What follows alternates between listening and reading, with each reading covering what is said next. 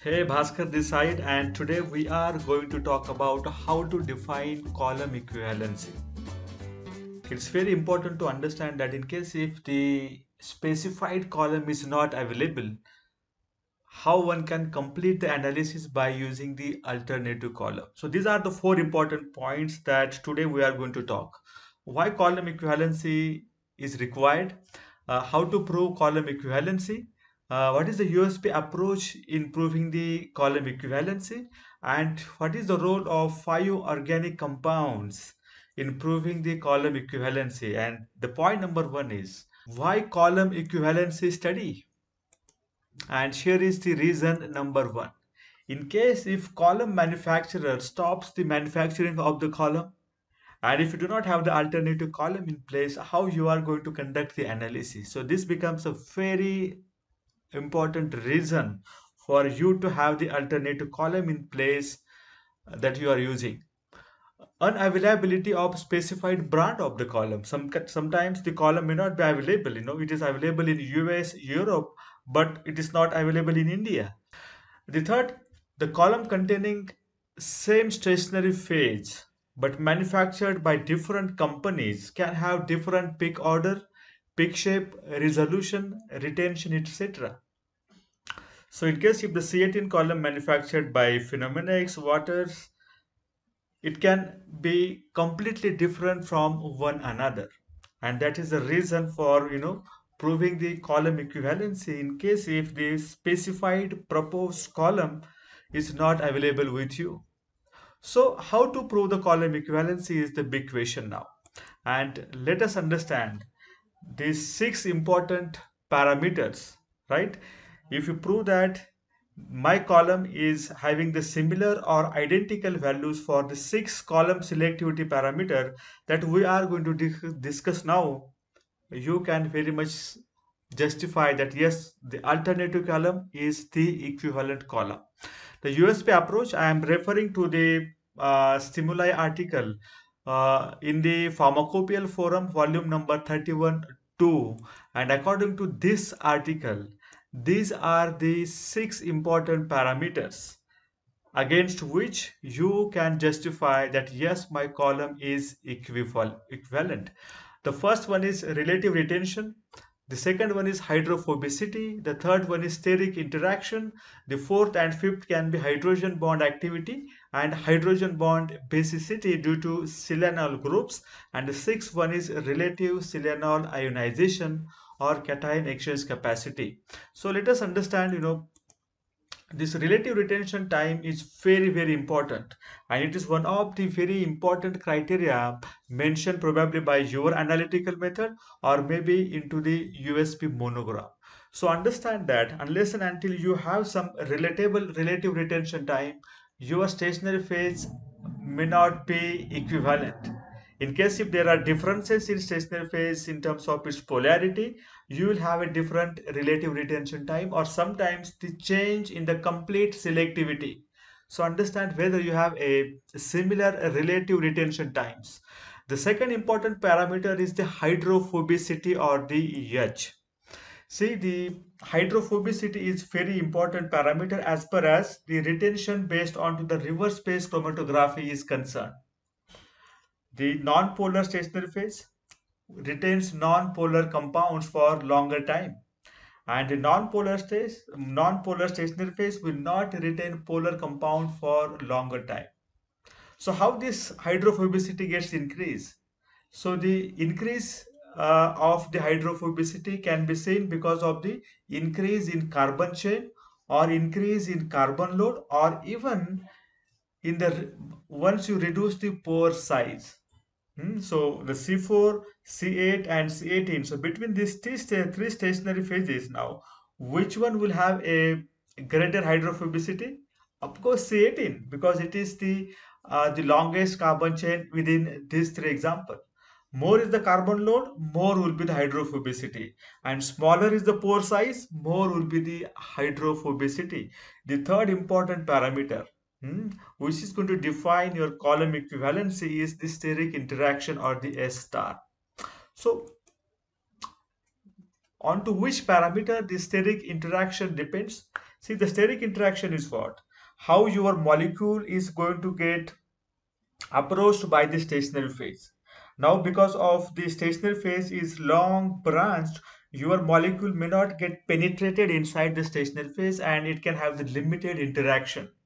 Or in case if your stationary phase is not branched, not long, your molecule can get straight onto the stationary phase and can start interacting with the stationary phase. So the steric interaction of your stationary phase can have a limited access with the compound of interest, or it can have the selective interaction based on to the molecular structure of your compound. So it's very important parameter. So the column steric interaction increases as the bonded phase becomes more crowded. You are going to make now the case type structure, and it is going to be very selective now there. So the more is the branched stationary phase, more is the steric interaction possible, and you will have a selectivity coming out of the different molecular shape and the structure.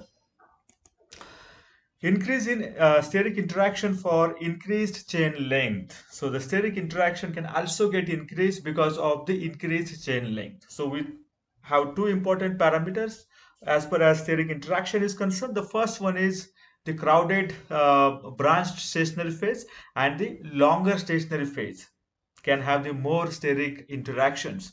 The parameter number 4 and 5 will be discussed together, and it is hydrogen bond acidity, which is A, and hydrogen bond basicity, which is B, due to silanol groups. We all know that there are unreacted silanol groups available onto the any bonded stationary phase, and this silanols groups brings this acidity or basicity. So let us talk about the first parameter, that is hydrogen bond acidity, that is A. So when this A gets increased, this A is greater for more acidic, which is type A silica columns.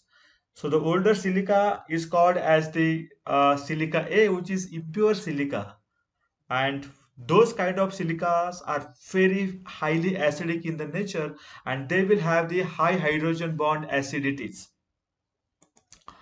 The column with larger values of a preferentially retain basic compounds like amines and amides, and this becomes the uh, very much reason why your amines, amides, or basic compounds will have a lot of tailing because of the secondary interaction coming out of hydrogen bond acidity.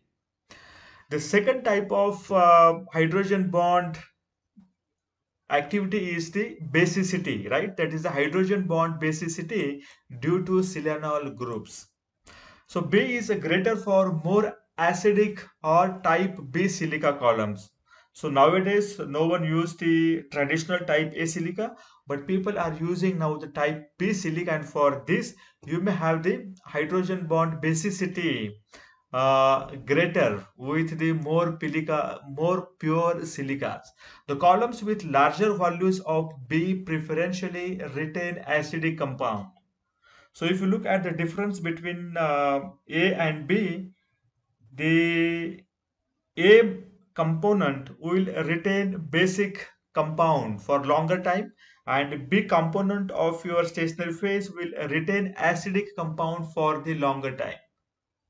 So in case if your compound is having acidic and basic functional groups, now this parameter is going to define a selectivity. The sixth parameter, that is relative silanol ionization or cation exchange capacity, that is C. Negative charge silanols retains positively charged base. So in case if your silanols are ionized, right? In case if they are O minus and H plus, that is SiOH is the silanol, right? This hydroxy group is the silanol groups now, which is active. And in case if the OH undergoes dissociation, becomes SiO minus and then H plus. So there is H plus available, which can get replaced by the another cation like protonated base like BH plus.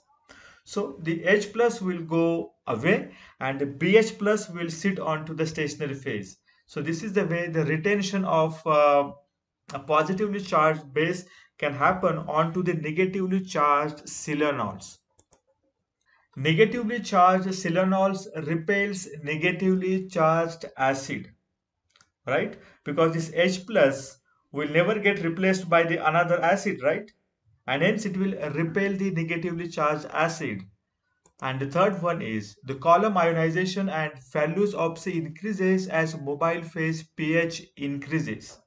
So the straightforward relationship is the more is the percent ionization of silanol group, the more will be the cation exchange capacity.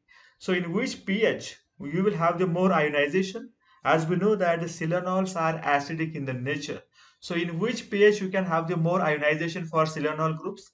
Obviously into the basic pH, right? So in the higher pH range. So in case if you have the higher pH, you will have the higher cation exchange capacity values. So these are the six important factors which are going to determine your columns equivalency. As proposed by USP, the USP has considered these five important organic compounds to understand the columns equivalency: uracil, ethyl benzene, toluene, quinizarin, and amitriptyline. So let us understand why these five compounds have been selected, and here is the reason why the uracil have been selected. Uracil is an indicator of the void volume in liquid chromatography column, which is required to calculate the retention factor. So the unretained compound is the uracil, right? So I am sure that you must have also been used uracil to calculate the void volume of the column. So this is the purpose of using the uracil to calculate the retention factor or K prime.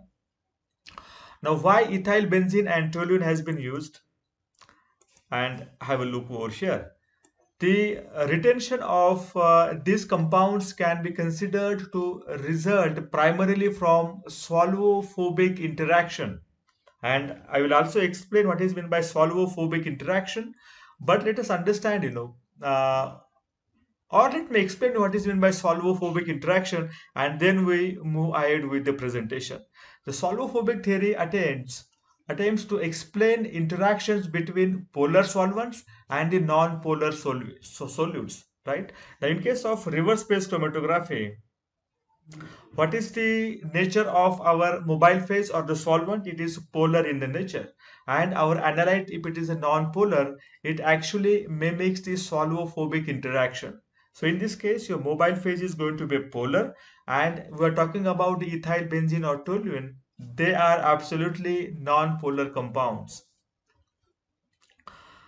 The retention of non-polar components such as ethyl benzene provides a measure of column retentiveness or the column strength.